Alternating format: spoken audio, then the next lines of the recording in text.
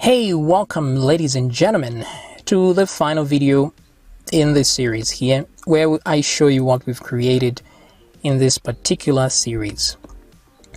Okay, so if you leave a comment in the description, if you want me to create the admin section of this project, you can leave a comment, and if I do create the admin section of this series, the link will be in the description to that playlist. So far, this is what we've done, the front end, and it works as intended. So this video is a sign that we've completed the course. So what I want to do is, let me create a new account and see if I can run everything as intended. So I'm going to create an account as Peter. So I'm going to say peter@email.com. and then put a password and another password repeat. Now, of course, you can change these inputs to password type, so the password is not visible here if you want that. So let's click the sign up. Okay, now that we are done, we can do a login, and login successful. There we are. So now you have a drive just like Google Drive. So it shows you here how much space you have. Here we have 2 GB. Of course, that can be increased if you edit the PHP API.php file. It's right here, the drive total. We can put that at 10 GB if we wanted to, and immediately it will update there, as you can see. So if I want now, I have a few folders here: favorites, recent, trash, and then I can add some folders even. So if I click new folder, I can add my folder and hit save. And there we go, we have a folder, and I can open that folder by double clicking, and then I can add files in there. Then I can navigate through my folders from here. I can also add a new folder within this folder if I wanted to, that's fine. But if I click there, I'm back here. Let me try and upload files. Now we can drag and drop files here, that's fine. Or I can click to add a file. So let me open that, and the upload is complete. Now I have a file. Okay, so it can tell the file is an image, says image over there, even though it shows the wrong icon, probably missed that. But then I can preview this file over here, like so. Okay, and then I can download if I wanted by clicking that download button. Same thing here, I can download from there. And if I want, I can share this file, for example. Right now it's not shared. I can share it to the public and hit save. And there's a link over here which I can copy if I hit save. And then now anyone can actually have access to this file and download it if they want. Alright. Now with that in mind, I can also share to very specific people as long as I know their email addresses. If I put there, I can type an email. For example, there's Mary@email.com. I can add that. And then there's email@email.com. That's another email of people I can give access to. And then hit save. So which means now this file is no longer available to the public. If I refresh here, I can still see it because it's mine. But if I do indeed log out and try to refresh this page, or even try to download, it says, sorry, you don't have access to that file because I'm logged out. And also if I just try to view, it says no files found because I can only view this. Only specific people have access. For example, Mary has access. So I can try to log in as Mary. Login successful. Mary has no files, but she has access to this particular file, and there it is, and she can also download this file. So this is pretty much the gist of how things work here. If you exceed your limit, you can't upload anymore, etc., etc. Here we can upload all kinds of files. These can be video files. Let's try and upload a larger file here. For example, this one. You can see the progress there as it uploads the file. Okay, and there we go. Upload complete, and there it is. We can also upload multiple files if we want by selecting multiple files. So I can upload maybe this one and this one at the same time, and let me click open. There isn't enough space to save these files. Okay, that sucks. But is there not enough space really? Let's see. This one is 200 MB. This one is 1 GB. So maybe a small bug in there. Let's check it out, shall we? So in the HTML file here, wait a minute. This looks fine. So where we want to check is the function that uploads our file, which is inside the upload object. The upload object is right over where? Let's see, there it is. And the send function is what sends there. And this is the part that does the calculation. Where is that part? Here, right there. So if you don't want that space limit, you can also remove this. But even if a user removes this, it still checks on the PHP side, so there's good security there. So my mouse is just scrolling all over the place uncontrollably. Let's see here. Okay. So file size starts at 0, and then it says plus equal to. Okay. So drive total here multiplied by that. Let's see. Let me just make sure the math is correct here. If drive occupied plus file size is greater than this, how exactly is this greater? So let me look at file size. I just want to see an alert of the file size itself. Just want to understand what could be the issue.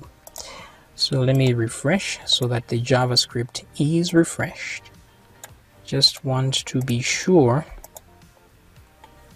So that's 10 there, right? This is the number, right? So how can this number be bigger? So I'm gonna say file size, right? So let's do our math properly.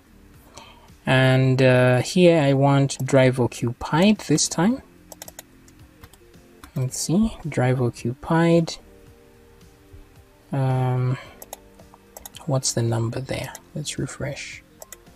What have we occupied already?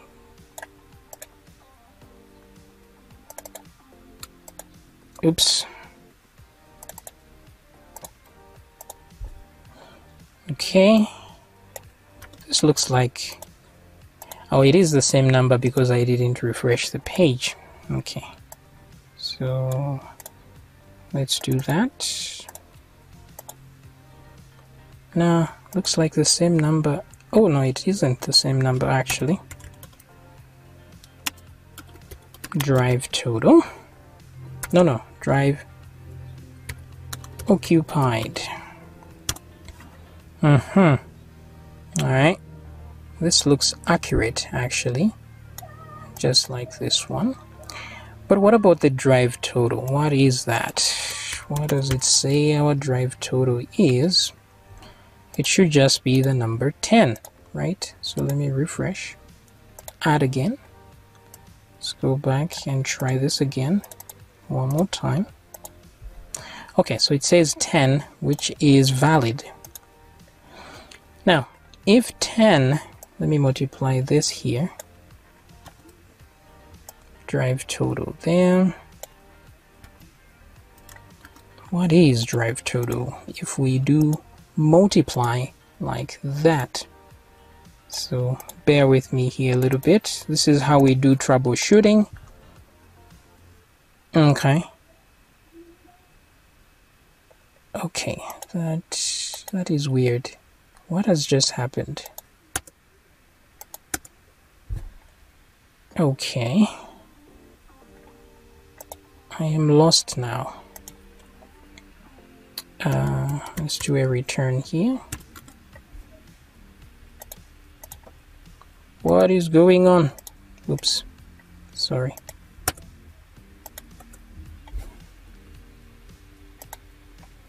Why is it showing okay, so it's lost the information for the user here. That's why. Oh boy. Okay, so I can't even log out here, can I? Okay, let me go back to the login page. Let me log in as Peter. So some kind of malfunction there. Still says hi user. What is going on? Oh boy. Something weird going on. Okay, so maybe here it's because of this alert I have added here. It has disturbed things. So let me try again. Ah, yes. So that was the issue then. So there's something wrong with this code over here, I guess. Ah. But why? This is weird.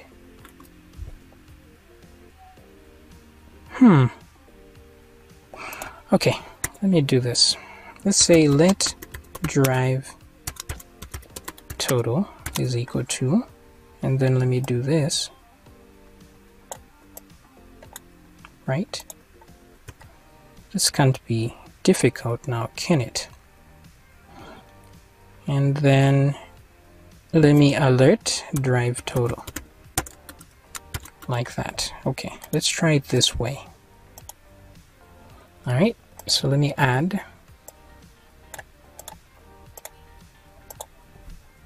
Ah, okay. In that case, it works just fine. Okay, so drive total now. So how is it possible that this plus this is greater than this? This is not possible. So let's do a calculator. Let's do our own calculation. So from there, I'm going to say that plus this, what is that equal to?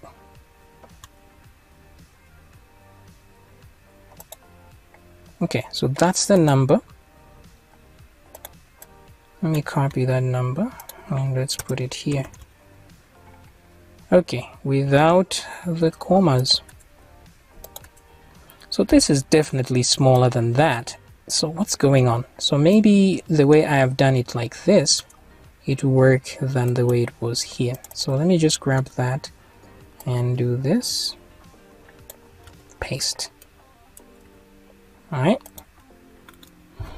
Okay, so let's give that a shot, shall we? If I add now, refresh, add that, and open. It still says there's not enough space. What is going on? Okay, let me undo one more time and let's see what's happening. Ah, you know the issue. This is one thing I always forget. You know, it's a very simple issue, but it's very important. You see, this drive occupied here plus file size, instead of it adding them like numbers, it concatenates them. It joins them together and makes a very huge number. So you have to remember that this plus sign in JavaScript is overloaded, meaning it has two jobs. Sometimes it can act like a string. It can join two strings if it thinks one of these is a string. So most likely this one is considered a string in here. So we can do justice to this by telling it to parse it as an integer like that.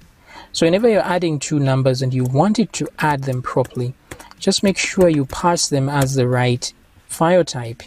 So this can work here just fine. I'm going to parse int. Now here, this can work just fine because I'm using the multiplication thingy.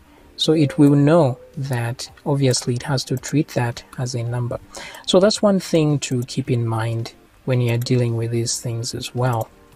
So let me see if I'm right by clicking there, and this time it shouldn't tell me that there's not enough space. So I'm going to say open, and there it is. It managed to upload. So very simple things like this can cause you a lot of headaches if you're not careful. So there we go, and there we go. So you can see also the space occupied and the files here, and we can now share these files accordingly. We can also delete files if we want. Let me delete this one. Delete. Yay. Now you see that I've deleted that file, but the space hasn't reduced. That's because in the trash, that's where that file is. So I can also restore the file back to my drive here, which is awesomeness. Alright, so things are working as intended. If I want, I can favorite, for example, this movie here, and it will show up in my favorites folder there, so I can easily find it. And also I can delete. So this file also is huge, so I can delete this one. Go to trash. If I delete from the trash, it's permanently deleted. And as you can see there, the size will reflect that as well. Alright guys, so everything is working. You can log out now, add new folders, etc, etc. So like I've said, if you want me to make the admin section of this project and take it a bit further and add, what do you call them, packages, let me know in the description. Then we can create a new series that deals with the admin section of this one. Otherwise, hopefully you've learned something in the whole series of this, and that makes you a better programmer. That always makes me happy. So I'll see you in another tutorial.